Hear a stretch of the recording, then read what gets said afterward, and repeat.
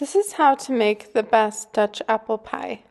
So first you're going to preheat your oven to 375 degrees Fahrenheit. Then you're going to make a quick and easy pie crust. You can also get a pre-made pie crust, but I'm recommending that you make the quick and easy 5-ingredient homemade pie crust that's on my blog, and I link to it in the blog post. It's made of just real butter and flour. It's super flaky, but yet it will hold the apples really well.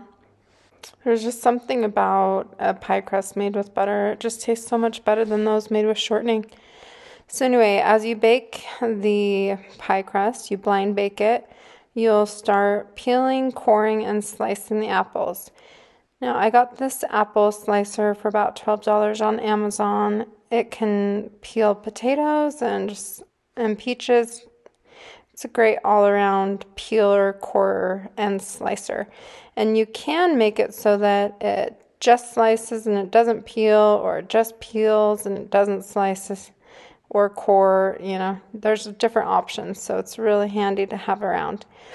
If it stops peeling or anything, all you do is you put a little bit of pressure on the blade, which you can see me doing, and that just helps it to peel nice and clean. So I'm doubling this pie. I'm making 2 of them, which is why you'll see that I have 2 bowls going on. But basically you want to have about 2/3 more Granny Smith than you do like a red, sweeter apple. You kind of want the more Granny Smith tart apples because they add a really nice flavor to the apple pie, especially contrasted against the sugar.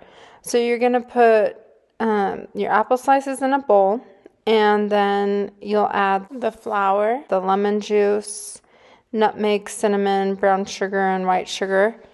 And using your hands or like some tongs if you don't want to use clean hands, you'll want to stir that really well. Then you'll set the bowl to the side because you want to give the apples at least 30 minutes to sweat off the excess moisture so your pie is not overly soggy. And then while that sits to the side, you're going to make the topping. So the topping ingredients are brown sugar, flour, and butter. And basically, you'll just use your hand or a pastry cutter to cut the butter into the flour and brown and white granulated sugar. And once that comes together, you'll set that to the side. Then you'll get your pre-baked pie crust and you'll tightly layer the apple slices, making sure not to add the juice that's gone to the bottom of the bowl.